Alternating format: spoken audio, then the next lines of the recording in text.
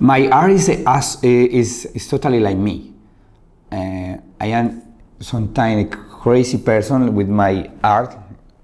That's because I introduce abstract concept in my art, but at the same time I need some aesthetic coming to my art. That's because sometimes I need to introduce bodies and realistic concepts in my abstract paintings.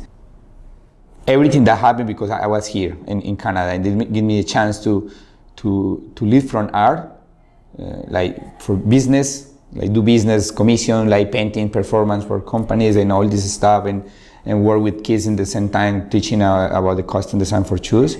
But everything that happened because I am here.